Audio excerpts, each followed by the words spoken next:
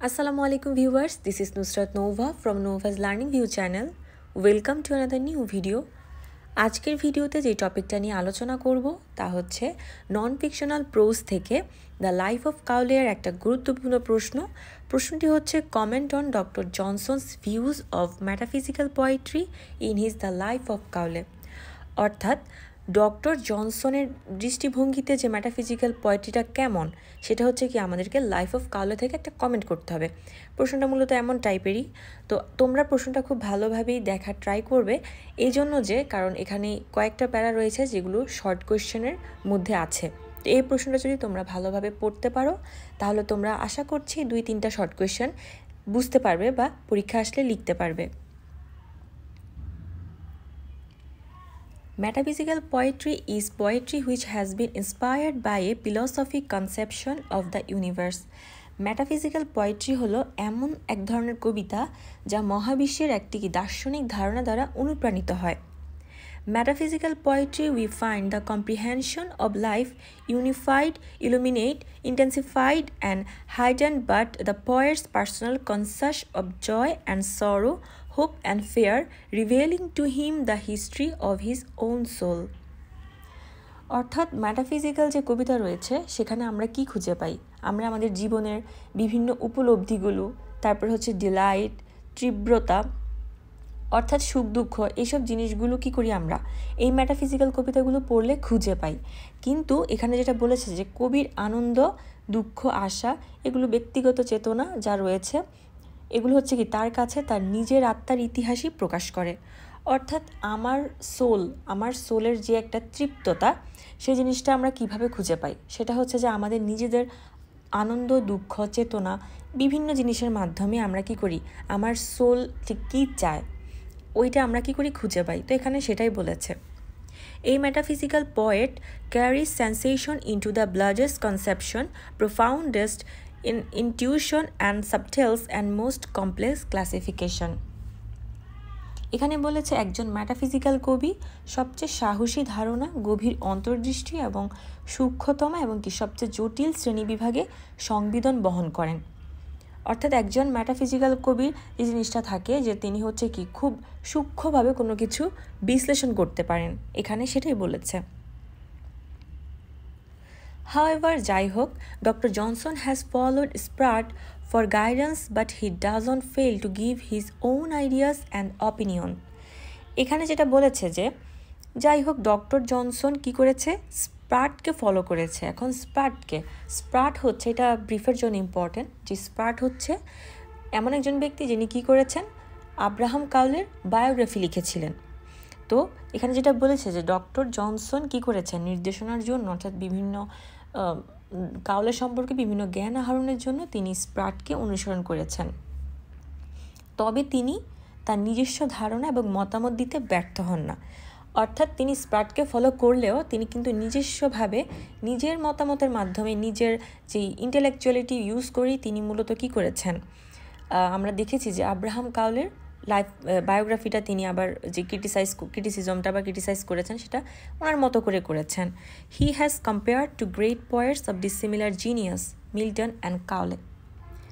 তিনি বিভিন্ন প্রতিভার দুই মহান কবি মিল্টন এবং কাউলের সাথে তুলনা করেছেন। অর্থাৎ মিল্টন এবং কাউলেকে একসাথে করে তিনি তুলনা করেছেন।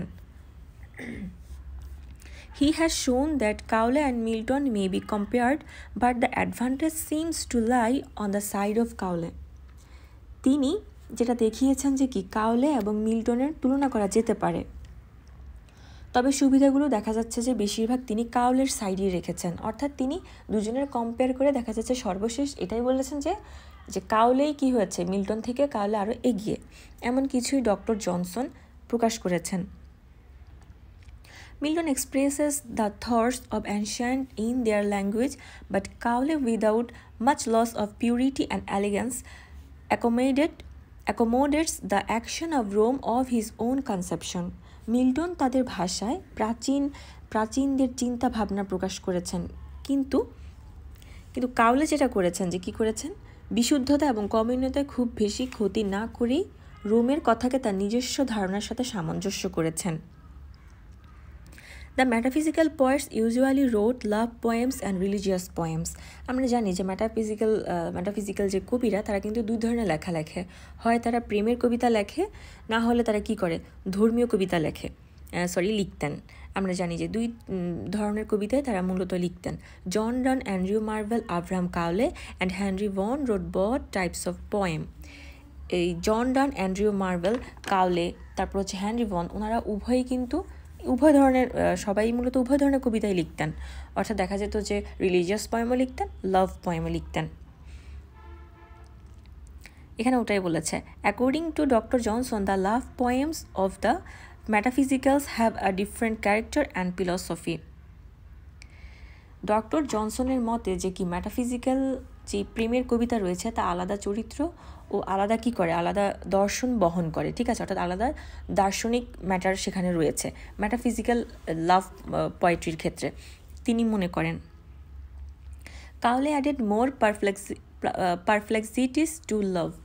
কাউলে আবার যেটা করেছেন যে কাউলে এই যে প্রেমের ক্ষেত্রে কি আরও বিভ্রান্তি তিনি যোগ করেছেন। With the passage of time love also change it's character. এখানে যেটা বলেছে যে সময়ের সাথে সাথে কি প্রেমের চরিত্র বদলে যায়, অর্থাৎ এক এক টাইমে তোমার কাছে লাভটা এক এক রকম মনে হবে, অর্থাৎ লাভের যেই ডিসক্রিপশনটা বা লাভের যে এক্সপ্লেনেশনটা সেটা এক এক সময় মানুষের লাইফে এক এক রকম হয়। এখানে মূলত কাউলে ওইভাবেই প্রেজেন্ট করেছিলেন।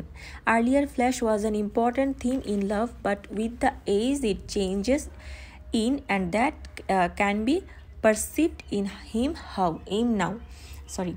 তো এখানে যেটা বলেছে যে ফ্ল্যাশটা আগে কী করতো, এই ফ্ল্যাশটাকে কি প্রেমের একটা গুরুত্বপূর্ণ বিষয় মনে করা হতো বা এটা ছিল, তবে বয়সের সাথে সাথে কি এটি পরিবর্তন হয় এবং এটা হতে পারে, এই জিনিসটা হতে পারে এখন তার মধ্যে উপলব্ধি সব কিছুই মানে অন্যরকম, তার মধ্যে লাভ বলতে অন্যরকম কিছু বোঝায়।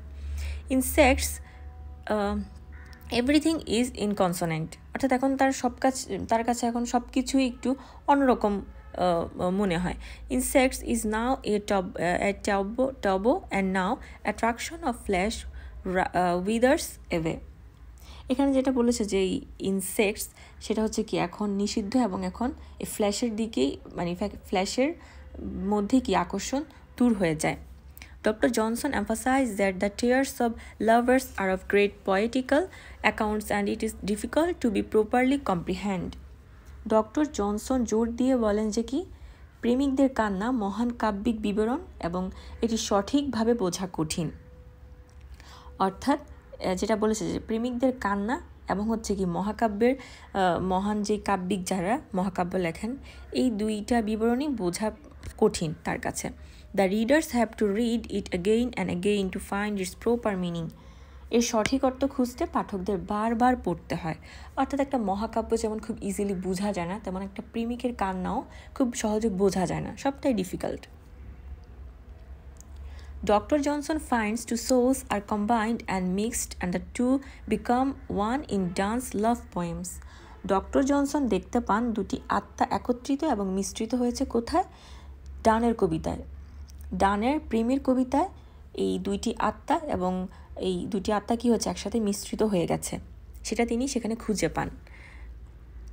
কাউলে ডেসক্রাইবস হিজ মিস্ট্রেস বেথিং ওয়ান্ডারফুলি। কাউলে তার যে উপপত্নী তার বর্ণনা খুব সুন্দরভাবে দিয়েছেন। According to doctor Johnson, কাউলে may be considered two B the best of metaphysical poets and he had a great variety of style and sentiment. এখন এখানে যেটা বলেছে যে ডক্টর জনসনের মতে কাউলেকে মেটাফিজিক্যাল কবিদের মধ্যে সেরা হিসাবে বিবেচনা করা যেতে পারে এবং তার শৈলী ও অনুভূতিতে অনেক বৈচিত্র্য ছিল।